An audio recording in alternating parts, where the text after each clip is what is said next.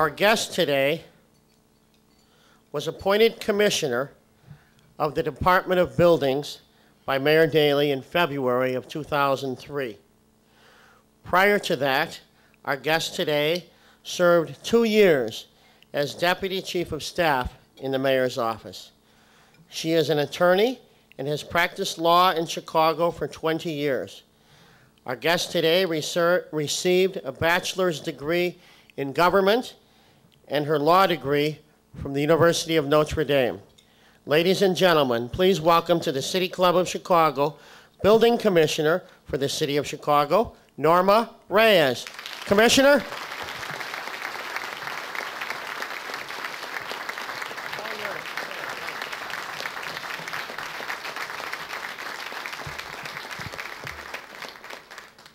Good morning, everyone.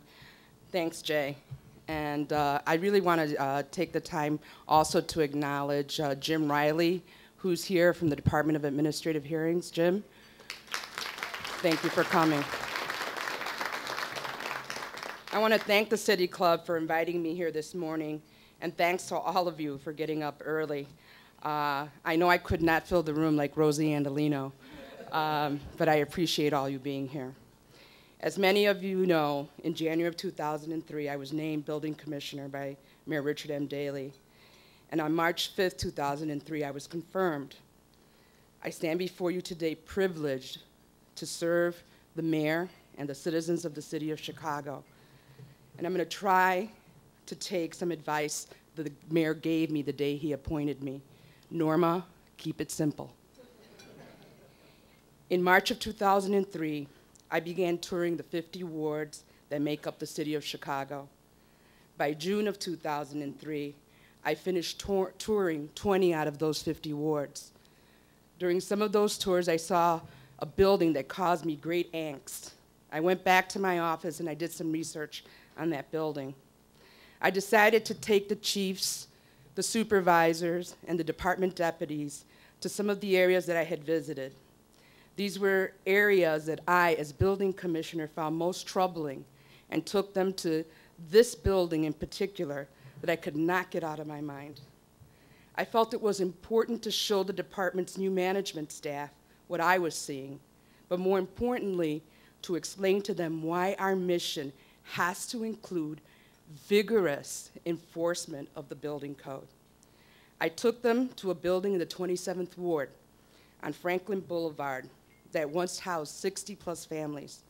The structure was built in 1925, and in its heyday, it was probably a pretty fancy place to live. It was the kind of building, when you look at it, you say, they just don't build them like that anymore. Now the building was dangerous and hazardous. It stood vacant and open, dilapidated, deteriorated, clear signs of squatters, illegal electrical hookups, extension cords hanging outside the windows, entering into one unit and through another. I asked the question, what enforcement, I asked my staff on the bus that we were on, what enforcement action should we take? What enforcement action should be taken? I received a variety of responses, but the most common was, take it to court. I then pulled out the summary of the court history of this building, which showed that this building had been in court for the past 17 years, changing hands from owner to owner. In fact, when this case was originally brought to housing court, the building was occupied in deplorable condition. While the case was in court, think about this, while the case was in court, the building went from being occupied to being unoccupied. The building continued to deteriorate and eventually was vacated by court order. Now the building stood open and virtually vacant. It was now a place where crime flourished, where gang members sold drugs, where you could find shooting galleries and vacant apartments, and a place where the homeless found or sought shelter. I asked, how could this building and its owners be the subject of a regulatory enforcement action in housing court for 17 years, and yet the structure and the physical condition of the building worsens instead of improves? Chicagoans expect and deserve buildings to be affordable, healthy, safe, and to provide access to people with disabilities. Further, they expect buildings to be designed and constructed with appropriate materials and by competent people. To this end, I want to assure you that the Department of Building works closely with the Department of Housing to understand our role in affordable housing. We worked with the Department of Health on lead abatement issues. We work with the Department of Environment on energy issues. And we work with the Mayor's Office. Some developers don't like this, but we do work with the Mayor's Office on the greening of Chicago. One of the regulatory partnerships that I'm most excited about is our work with the Mayor's Office of Peoples with Disability. MOPD has provided extensive training to our inspection staff to ensure that the city's accessibility ordinances are complied with. As I said, I wanted to talk to you about regulatory enforcement, our changing enforcement philosophy at the Department of Buildings, the department's regulatory role, and how we're working towards accomplishing our mission of vigorous enforcement through partnerships and use of technology. There are constitutional scholars out there, and believe it or not, there are regulatory scholars out there.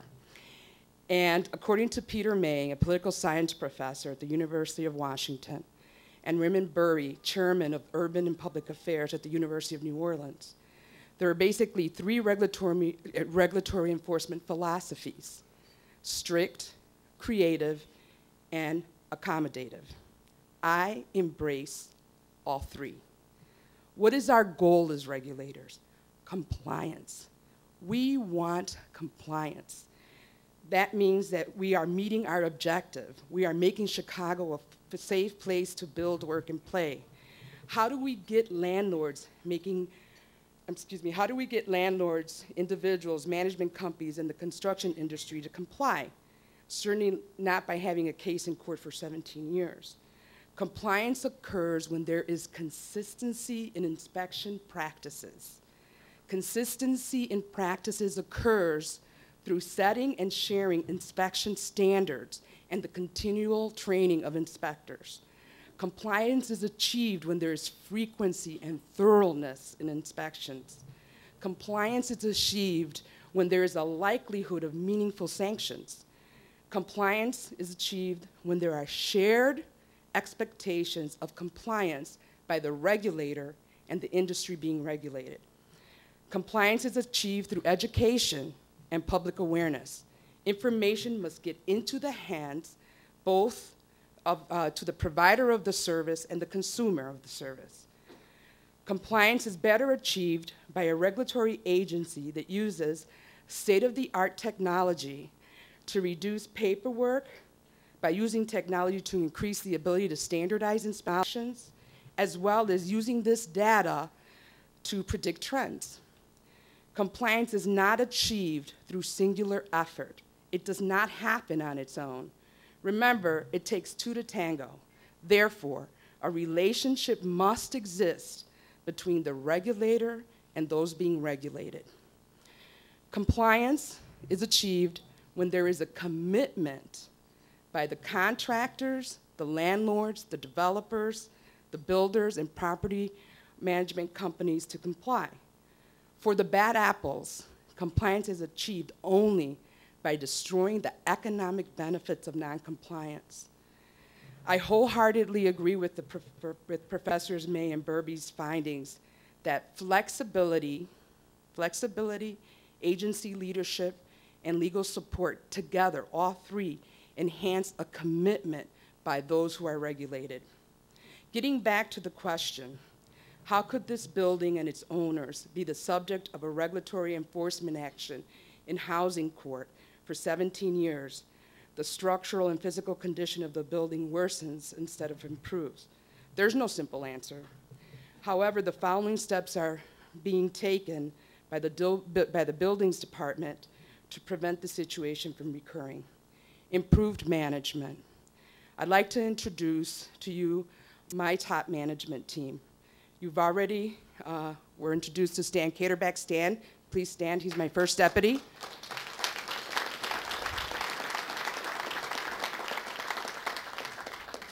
I would like to introduce Gladys Alcazar, Deputy of Operations and Systems.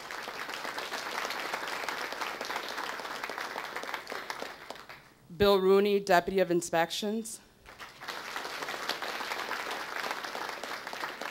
Our Managing Deputy, Chris Kazicki, cannot be here because he has the flu and 3 little kids.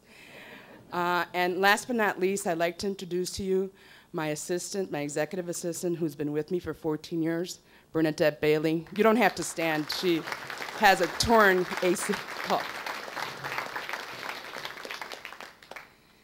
We have together implemented operational changes in this past year. We are reprioritizing our work. We've added experienced investigators to our staff, not inspectors, although we have added inspectors, investigators to investigate contractors, developers, and landlords. We have cross-trained all demolition and conservation inspectors. We have added a second shift of inspectors. We are in the process of standardizing all inspections. Believe it or not, regulatory enforcement can be business friendly. As part of our Stepped Up campaign, Buildings has instituted a new standard procedure for annual inspections of public places of amusement.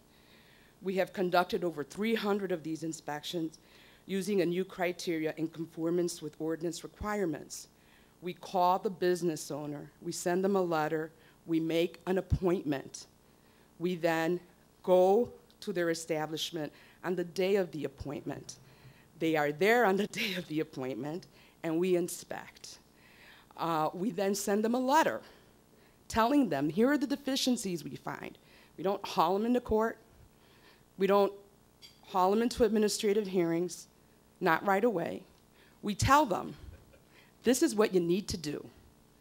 And if you do it, you're not going to see us again for a while. In addition, Buildings will post its inspection checklist on our website. We want to demystify what is an inspection. The owner should be prepared. The landlord should be prepared. The business owner should be prepared. You have an appointment, we're coming, here's what we're going to look at. Here's what we're going to look at. It shouldn't be a mystery. Our inspections of public places of amusement are designed to bring about code compliance quickly so that hazards are eliminated before disaster strikes.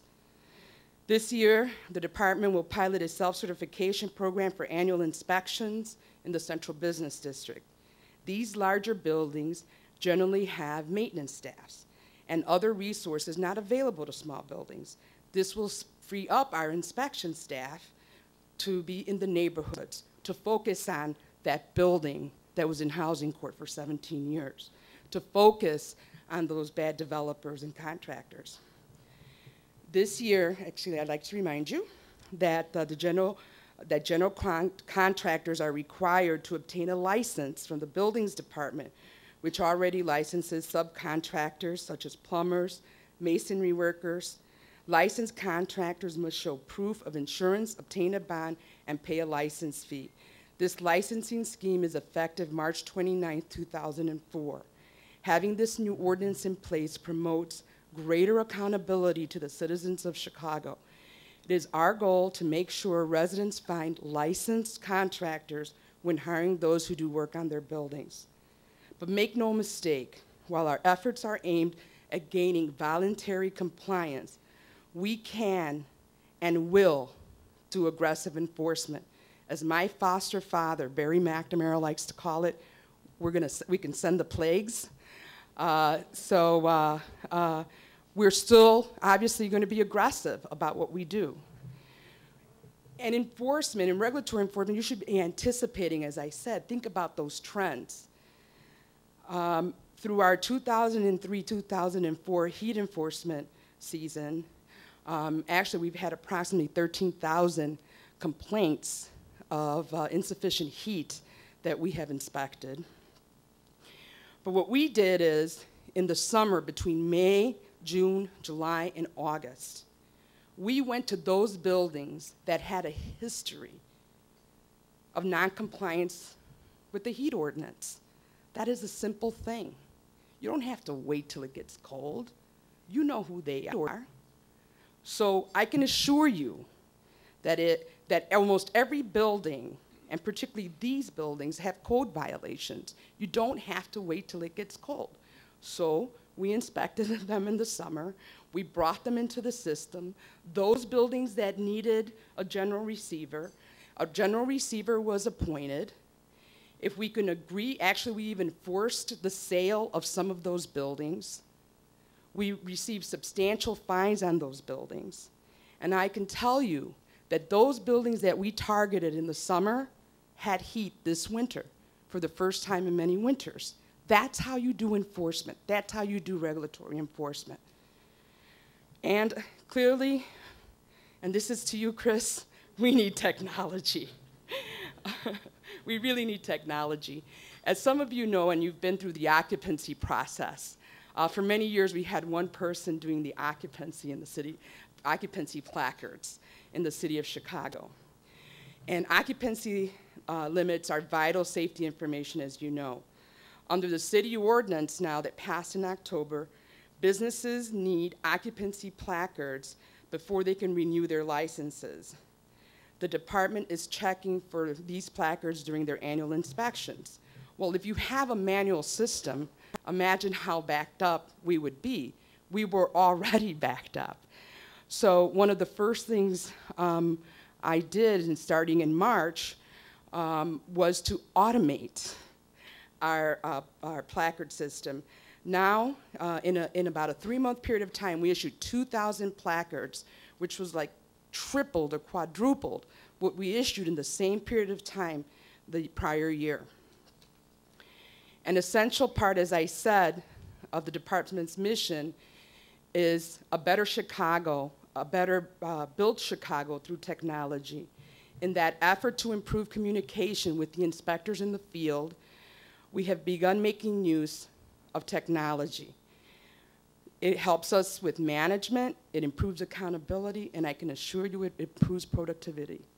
Our inspectors are currently using web-enabled phones that conveniently link them to city's permit database while out in the field. This technology allows them access to permit history while on inspection sites.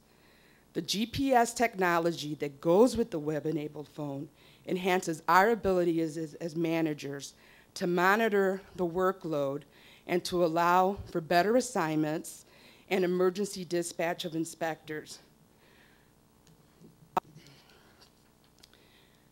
I'm almost done. Take a breath. As I have mentioned, public information is also an important part of voluntary compliance. It is our goal to transform public awareness through community and industry efforts.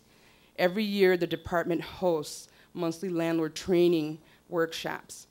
Just recently, we hosted a 2-day seminar for general contractors and licensed architects on certificate of occupancy, as well as training sessions for architects on calculating occupancy capacities for public places of amusement. We launched an initiative with DCAP and have made available online 3 designs for porches that comply with the building code. Residents or builders using these designs can speed up the permitting process and ensure their porches comply with the code. All this is aimed at increasing voluntary compliance and, above all, safety. We want people to be able to use safe structures and to use them safely that meet the city code requirements. The importance of this has been driven home by disasters as far back as the Iroquois in 1903, Our Lady of the Angels School fire, and just this past year, E2, the Wrightwood porch collapse, and the Cook County Administration building fire. In closing, I look forward to finding new ways of working with you. I encourage you as business and community leaders to join us in our public safety campaign through regulatory compliance. I am convinced that partnership is an essential prerequisite for achieving the department's compliance goals. We need to reinforce to the public the importance of maintaining our buildings and the consequences of neglecting them. Thank you.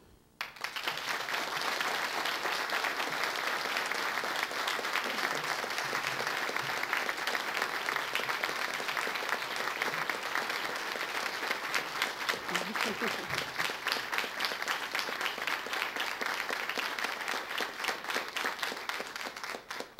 of you who have questions, why don't you go to that microphone and just state your name and ask your question. Good morning, Commissioner. Mine is actually not a question, but a compliment. I'm sorry. I wanted to avoid that. Good morning, Commissioner. Thank you, Commissioner. My name is Graham Grady, and Norma, I want to congratulate you and commend you on the fantastic job that you've done there. I represent a lot of building owners now that I'm in the private sector, and some of the situations have been quite difficult and quite tense. Your staff has always approached it with openness and creativity, a willingness to listen, and an opportunity to give someone enough rope to either solve their problem or hang themselves. and I really appreciate that, and it's led to a lot of good solutions through more of a negotiated resolution as opposed to one of strict advocacy and opposition. So I really want to commend you and wish you all the best for the continuance of your many innovative solutions. Thank you, Graham.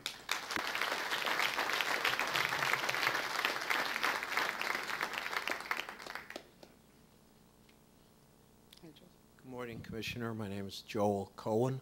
I'd like to compliment you on your forward thinking.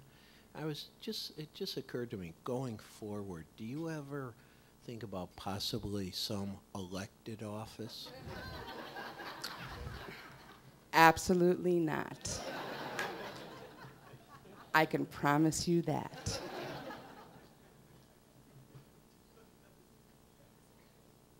Any other questions?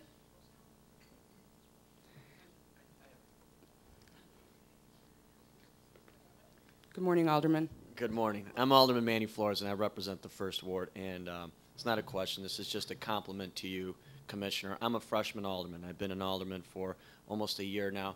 And we had a lot of tough buildings in our community, and quality of life is, I think, all of our goal to improve it. And I just want to commend you for your assistance, your staff, very professional, and I truly appreciate the First Ward appreciates all of your hard work. So thank you, Commissioner. Thank you, Alderman.